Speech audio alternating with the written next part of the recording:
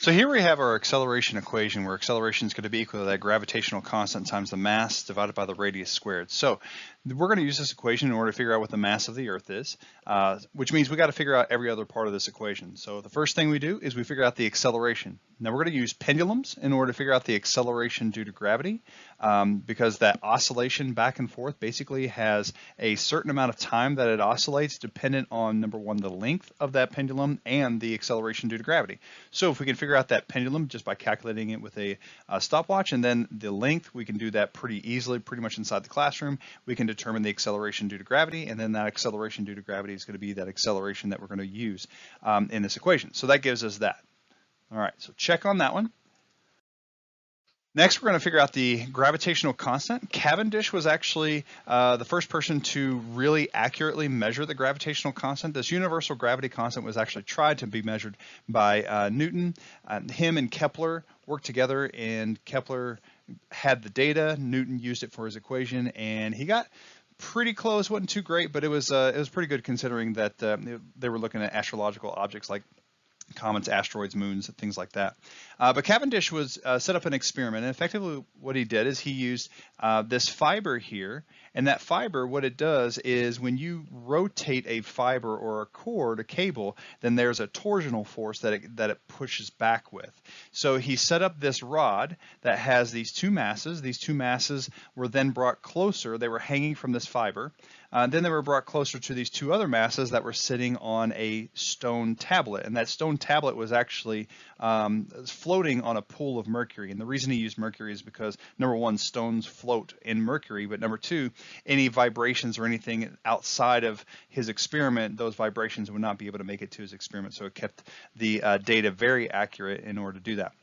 Then he used this light source in order to reflect off that mirror onto a scale in order to determine how much of that fiber, that cord rotated.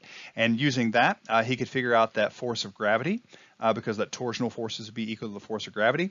Then you could easily figure out the two masses of the object, so that's pretty easy as well.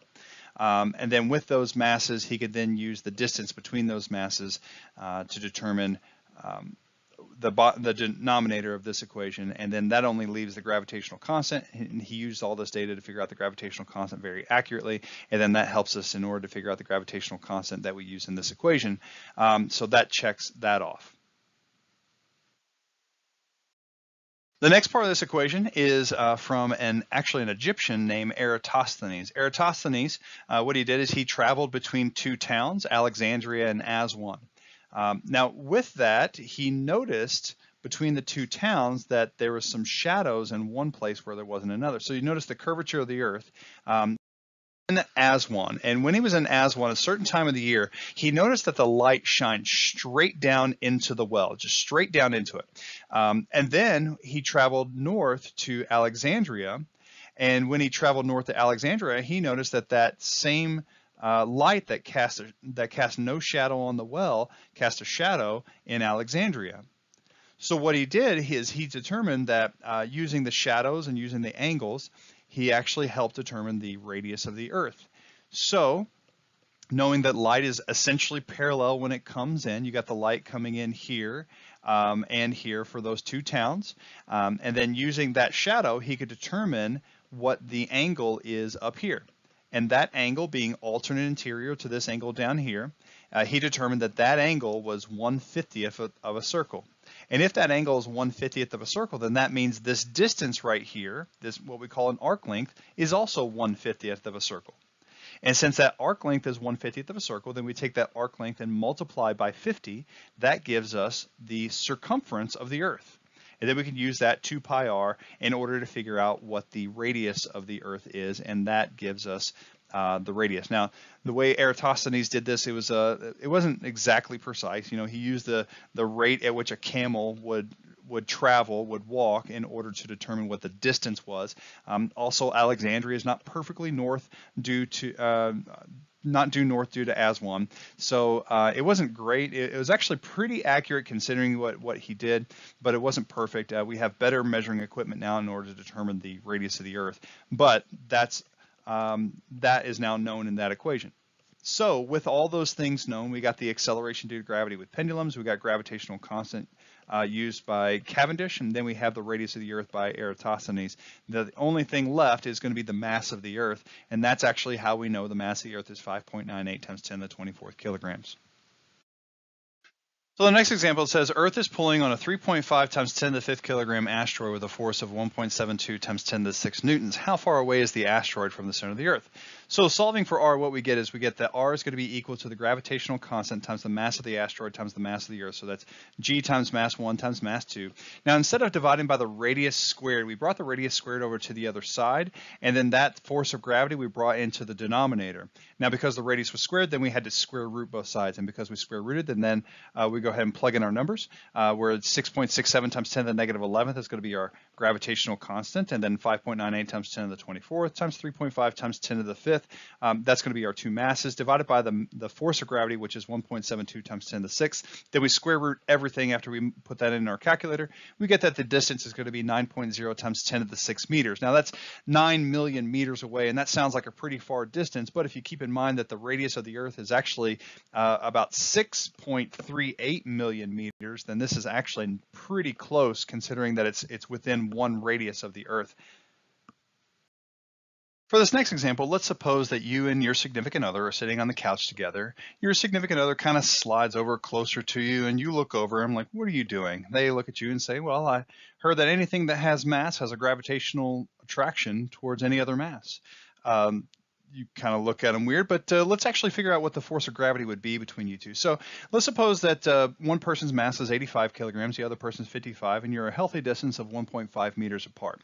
So in looking at the force of gravity, you get the gravitational constant, which is 6.67 times 10 to the negative 11 times the 85 kilograms times 55 divided by 1.5 squared. Don't forget to square that denominator. So then you go ahead and calculate that. You get 0.000000139 newtons. Now, if you punch it in your calculator, you may get something like 1.39 times 10 to the negative 7th newtons. So there is a gravitational force between you. But let's actually look at other forces. If you have a gravitational force between you that's sliding you closer, then that means you would have friction. So let's suppose just somehow you had the most slick surface of a couch you could possibly have with a coefficient of static friction of 0.0001, which is more smooth than anything that we could possibly have on Earth. But let's suppose that you do. And if in that case, that means your force of friction is going to be equal to coefficient of static friction times normal force. In order for you to start sliding, you have to overcome that static friction, so you have to have at least that much force. So since you're dealing with a horizontal surface, and that means the normal force is going to be equal to the force of gravity, so you take 0.0001 times 85 times 9.8, and you get a force of friction that's equal to 0.0833 newtons, which is still a small force, but it's much greater than the force of gravity would ever be in order to cause that person to slide over towards you.